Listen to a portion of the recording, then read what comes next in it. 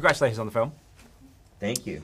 Stepping back into the well after a few years away, how much fun was that for you to step back? Yeah, for sure. I mean, it was nice, you know, after we finished the other movies to do some other things and, you know, try some different things and make different things for, I think, for me, for Suzanne, for Nina. But then when Suzanne called and said she was almost done with another book, it was really exciting because, you know, I think her writing's great. I love being a part of the world. I love working with her. I love working with Nina. So it was really exciting to come back in. And then having read the manuscript, I got even more excited because it very much felt like a Hunger Games movie. But it also felt very unique and very fresh, that we were telling a very different kind of a story about sort of a character's descent into darkness. It was a bit of a period piece to the other movies, so we could kind of build the world out in a different way. So it was like a whole sort of new palette of fun challenges for us. In terms of you as a filmmaker, where you started with your music videos and all that kind of stuff, how did your beginnings kind of help you do something like this? Because jumping into a big movie like this is a tough task. Did you find any of the skills that you found then that you've been able to transpose into these? No, I mean, I think that, you know, the biggest benefit that music videos gave me in my film career is, I think before my first movie, I'd probably done about 100 music videos.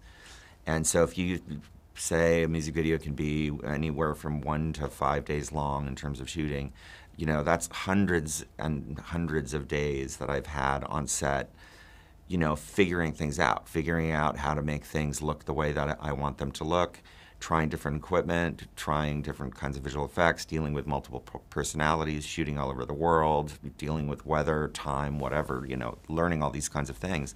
So by the time I started making movies, the visual side, I think, became kind of second nature, right? It's still really my favorite part of the process, but that's more second nature, which would allow me to work more on sort of characterization, work with the actors, make sure that the story's working, make sure that the sort of thematic elements are coming through in all the choices that we make. So I think it's just having that experience allowed me to be able to focus on other things.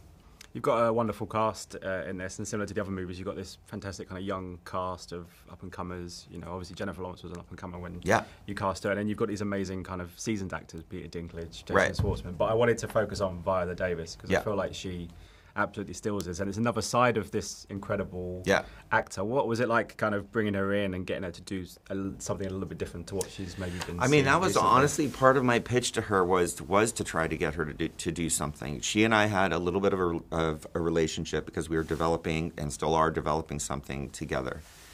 And she was my first choice. And I will say, there was only one other person in the series that I had to do this with, and that was Philip Seymour Hoffman. And he was finishing Death of a Salesman on Broadway, and he obviously had heard of Hunger Games, but he really didn't know anything. He hadn't seen the movies. He hadn't seen, well, there was only one movie at the time, hadn't read the books. So I sort of had to talk to him about, like, the sort of thematic premise, like why it attracts such good actors and, you know, all of that.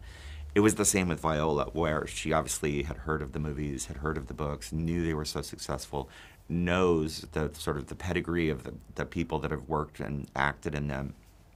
So we talked a lot about the thematic potential, her character's connection to the themes of the story.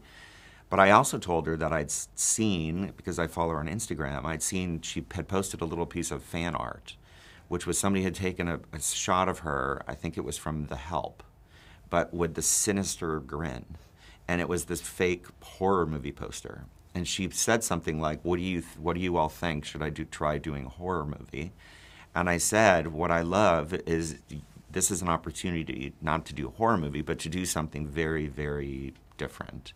And I think that excited her. I think she's, you know, and that pulls people in because there's substance, but you can do something completely different than one may be used to. Fantastic.